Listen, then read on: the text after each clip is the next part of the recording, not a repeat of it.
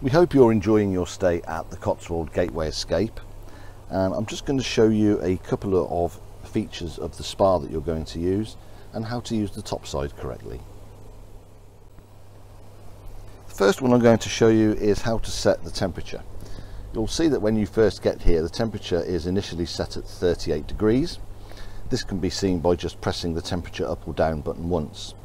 It alternates between the time and the temperature of the actual spa. So at the moment you can see that the spa is actually at 37.5 degrees. If you want to raise the temperature because you like it a little hotter, just press the arrow button once, and that shows the set point temperature.